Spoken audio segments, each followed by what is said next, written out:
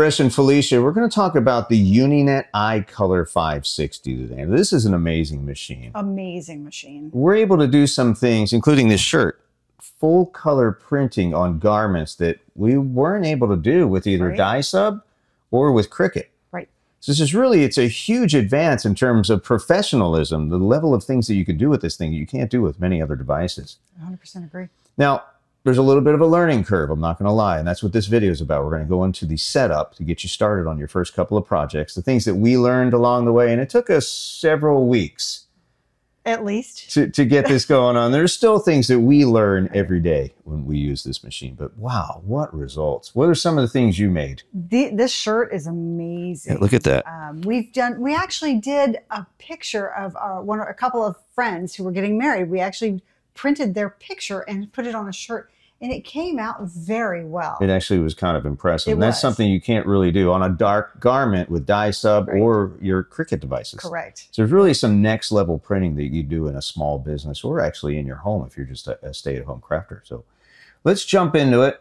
Let's take a look at the setup and the software and what you need to know to get your UNINET IColor 560 up and running. What can you do with the UNINET IColor 560? Maybe a better question is, what can't you do with it? Our biggest challenge with heat transfer vinyl and inkjet sublimation was printing full color on dark surfaces and garments. The IColor 560 solved that problem using their patented white overprint and underprint printing systems, and they look fabulous. Environmentally, laser transfer can be a little picky, but it's not so bad. We're talking chemicals here. So you probably won't want to work out of your unair-conditioned Miami garage, you know what I mean? Your IColor 560 will work best in balanced humidity somewhere between 45 and 65% with an optimal temperature range of somewhere between 50 to 75 degrees Fahrenheit. Use a dedicated circuit of at least 15 amps if you can to avoid potential circuit flips. Maximum power consumption is about 11 amps on the 120 volt models. The IColor 560 comes complete with a total of 5 toner cartridges for full color CMYK printing, as well as their amazing fluorescent white cartridge. This enables you to add white as a spot color on dark paper or garments, or to print a white underprint or overprint in concert with the IColor Pro Rip software. Composite black is also available when using the white toner. There's also the option to add fluorescent toner or dye sublimation toner upgrade kits, as well as the exclusive IColor Security, Clear, Gold, and Silver toner options. Vector and line art images, including text, are likely to produce the best results, but we've seen some remarkable results with gradients and photographs too. I know, I hate reading manuals too, but it's important. The manual for this machine is on your flash drive, and it's also available online. Now, this printer isn't cheap, so it's better to do the right thing when you're not sure what you're doing. Remove the security tape and the packing material from inside the printer. Carefully remove the black security paper from the white toner cartridge. Remove and gently shake each cartridge back and forth 5 or 6 times to loosen the toner that may have settled during shipping. The first slot here will accept either white or black toner. Now, it really depends on the type of printing you're doing, whether CMYK, underprint, or overprint. But don't sweat it. The Pro Rip software will tell you what to use and when and where. You can open the side panel to reveal the communication ports. Insert either the USB or the network cable, but not both, depending on how you wish to use the software to communicate with the printer. Or if you're connecting via Wi-Fi, you don't have to connect any cables. If you connect multiple cables, you'll just confuse the software and ultimately yourself. Insert the power cord and then power on the unit. You can configure the wireless LAN settings for the machine from the control panel of this printer using the Wi-Fi setup wizard using WPS or entering your SSID and password manually. A router is going to be necessary to set up a wireless connection because your printer will need its own local DHCP IP address. Yeah, you can make it static if you want, and that's always a good idea. Design files can be printed directly from your favorite graphics program, as well as imported directly into the IColor Pro Rip. The IColor Pro Rip software allows the user to control the spot white channel feature, as well as spot color overprinting, where white is printed as a top color for textiles. No need to create additional graphics with different color configurations. This software does it all, and in one pass. So you can enhance the brilliance of any graphic on darker garments with white behind the color. So let's install the software. Make sure all your other programs are closed, and it's really best if your antivirus software is uninstalled. We found Windows Defender is the only program which to date has not affected the functionality of the ProRip software. Some of the more popular paid antivirus software programs can monkey with your firewall settings, and this can lead to problems with the installation and/or the use of the software.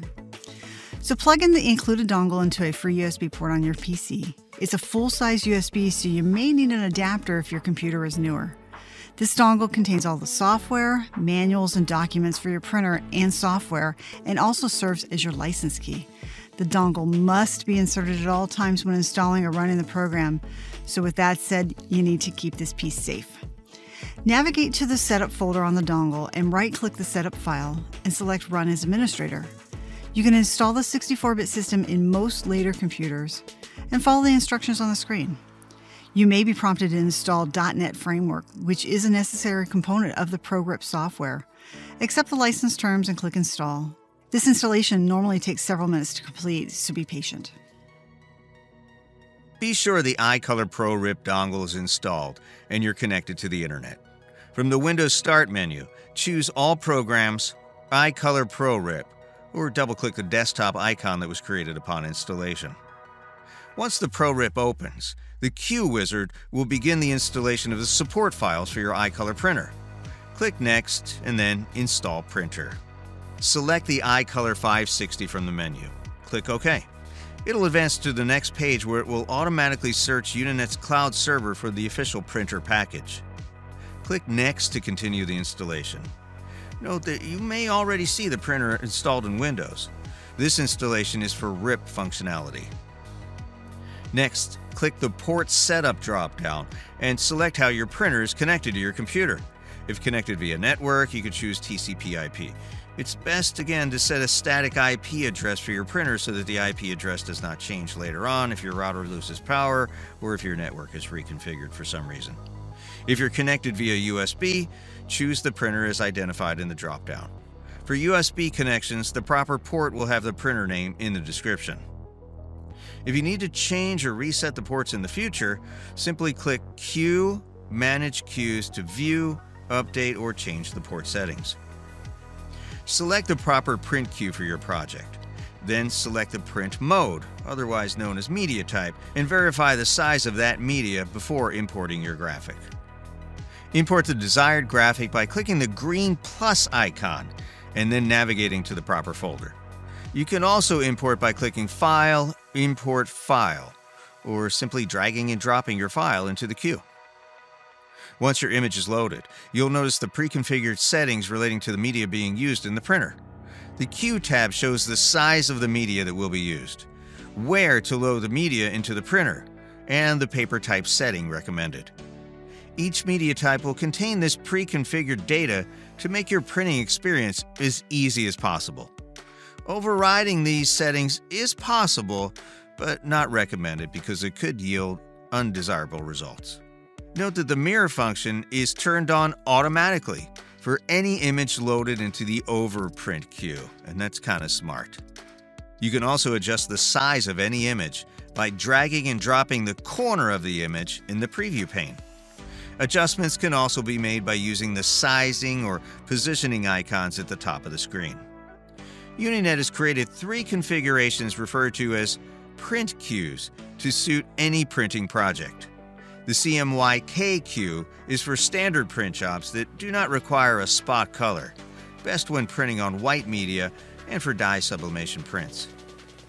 The Overprint queue is for printing white as an overprint, typically used for transfer printing. This is what we use to make prints for dark garments. For this configuration, the white cartridge is placed in the first slot of the iColor 560 printer. White prints on top of the other colors, so when it's transferred to garments or hard surfaces, the white spot color and colors underneath it really shine through. The Underprint queue is for printing white as an underprint, typically used for transparencies, clear labels, or printing on dark media.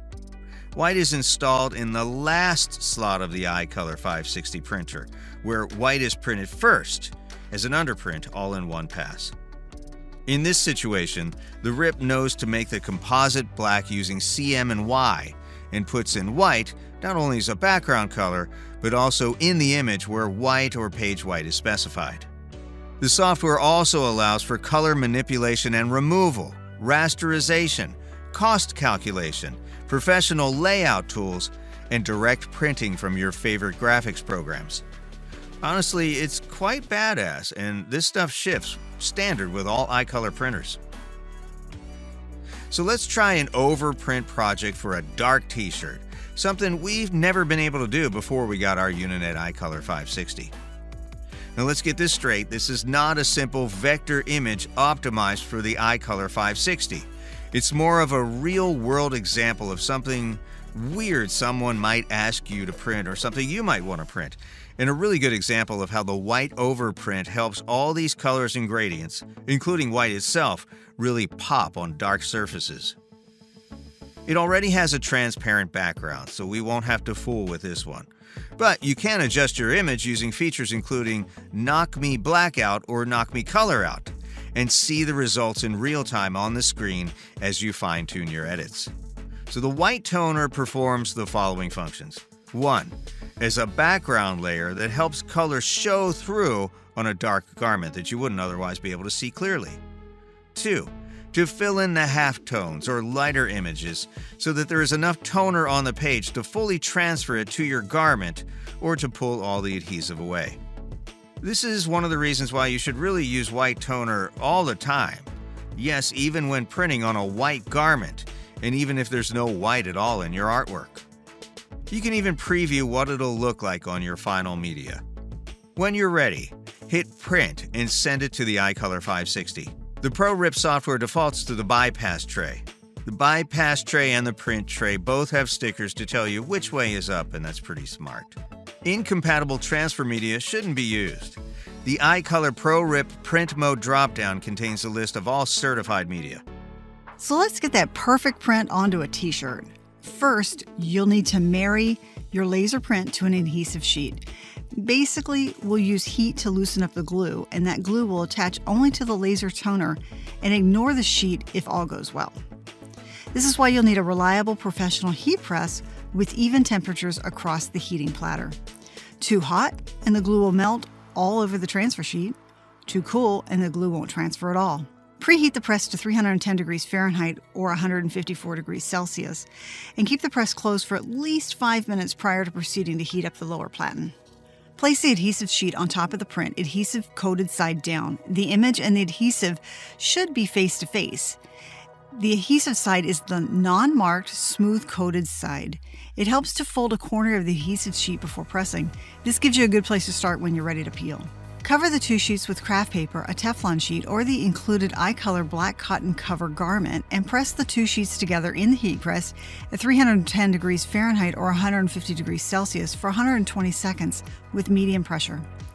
Open the press and immediately, yes, while it's still hot, and then peel the adhesive sheet away from the transfer sheet diagonally in one slow and low fluid motion. Many people will trim off the edges of the transparent transfer sheet to ensure no excessive adhesive sticks to the garment, including the chance of a white box appearing around their design. At the same 310 degrees, place your garment on the heat press. Position the transfer sheet print side down onto the garment. You can use heat-resistant tape to secure the sheet to the garment to ensure the transfer won't lift prematurely or shift before being pressed. For 100% cotton shirts, cover the transfer sheet and garment with craft paper or a Teflon sheet and press the garment using a heat press at 310 degrees Fahrenheit or 154 degrees Celsius for 30 seconds with medium-high pressure. If you are pressing onto a 50-50 cotton polyester, press it at 285 degrees Fahrenheit or 140 degrees Celsius. If you're pressing onto 100% poly, press at 265 degrees Fahrenheit or 129 degrees Celsius. Spandex or lycra material is not recommended at this temperature. Remove the garment from the press carefully and immediately lay flat. Allow it to cool for at least 5 minutes. Removal while still warm can lead to an incomplete or faulty transfer. Perform this step within 60 minutes or less. Once the garment is completely cooled, Carefully peel away the transfer sheet in one smooth, continuous rolling motion. It is suggested that you start your pull from an area that has the most toner coverage. The image will adhere to the garment. And then you'll want to take the white sheet that came with the system and press that onto the shirt for about 5 to 10 seconds. And that's it. See, it's not that hard. I'm not going to lie, there's some things that you'll need to tweak, and you'll figure out your workflow and your costs and a lot of other little sneaky tips that you'll figure out as you work with the UNINET IColor 560. It's an amazing machine with incredible results. Now, in the next series of videos, we're going to talk about best practices, some tips and tricks that we found will make your garments last longer and look better. Thanks for watching. Please leave your comments if you've observed anything about the IColor 560 below in the comments below, and make sure you hit that subscribe button as well. Thanks for watching, and we look forward to seeing your creations with the IColor 560.